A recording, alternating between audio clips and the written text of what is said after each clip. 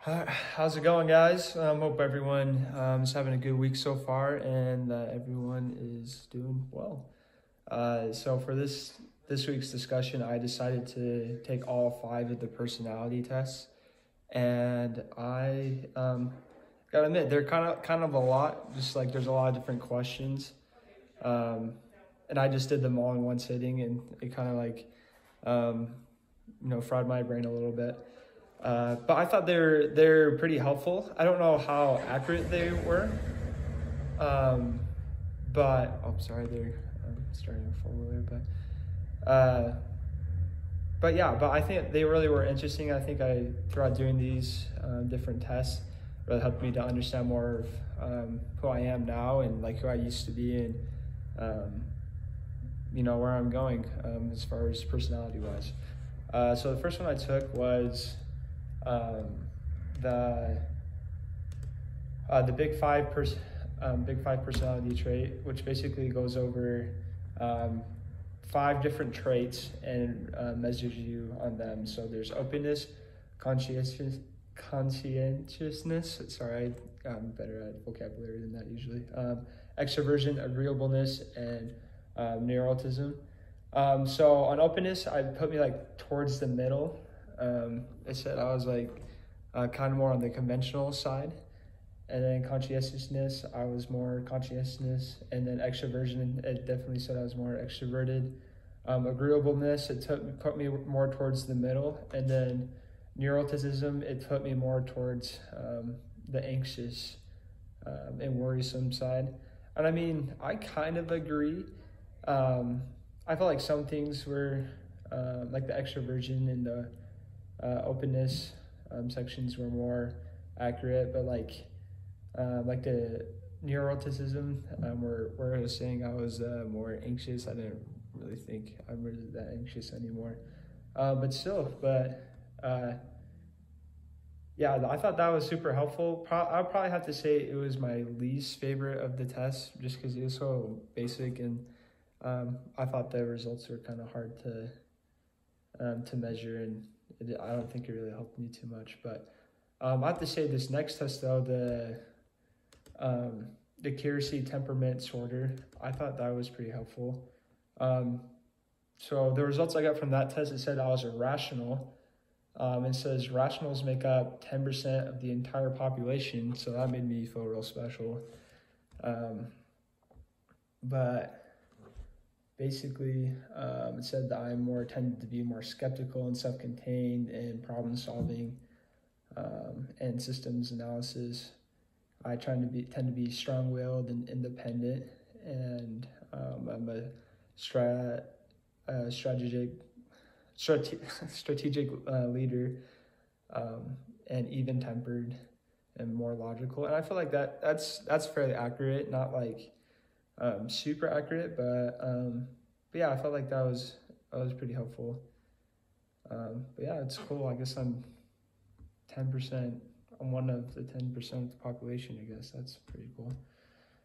So then the next test I did was the Myers-Briggs type test.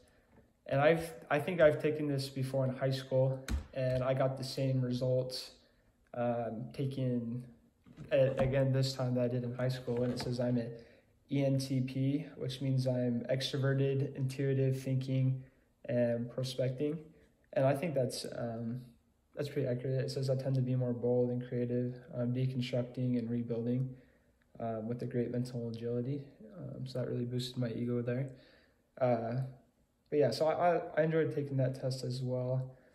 Then the next one was the CATLS 16 questionnaire. So basically, this test gives you a whole bunch of like different topics or traits, and then rates you on a scale of 0 to 4. And some of the ones I scored higher on were warmth, reasoning, emotional stability. I scored pretty high in liveliness, social bondness. I scored pretty low on like self-reliance and perfectionism and stuff like that, and sensitivity. I need to work on that. But I feel like this one was super accurate, and I like this one a lot better than the 5 traits test because I just felt like it was a lot more. It gives you a lot more traits to, you know, examine. And yeah, I think it was just like a lot more of an accurate test because it goes over more traits. And then the last test was the color code test. And so this test asks you a whole bunch of questions about how you were as a kid. And which I thought was really interesting because I feel like I'm a lot different now than I was when I was a kid. And but yeah, so that was a fun test, like just trying to think back to how I would deal with certain situations back in the day. But I got the color yellow for the color test, and it says you must accept playful teasing, enjoy my charismatic innocence, value my social skills, and remember I feel deeply, and you must not push me too intensely, ignore me, forget my creativity, think I'm a lightweight, or criticize me seriously.